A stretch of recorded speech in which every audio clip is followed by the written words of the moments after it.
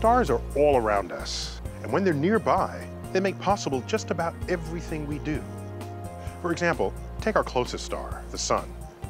Have you ever enjoyed the sun at the beach? Or watched dawn break on the horizon? Or walked by moonlight alone on a clear night? Even the glow of the moon is reflected light from the sun. We define our days by how long it takes our planet to spin, turning us towards and away from sunlight. We base our years on the time it takes our planet to orbit the sun. And of course, our galaxy, the Milky Way, is teeming with stars, many of which have planets of their own.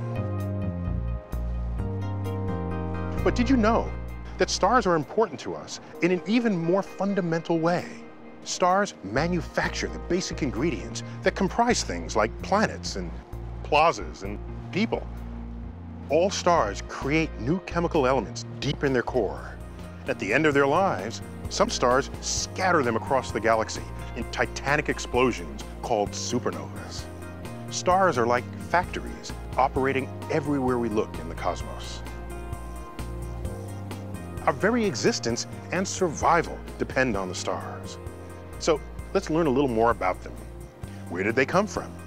How do they work? And what's going on in our star next door, the sun? Let's take a journey and find out.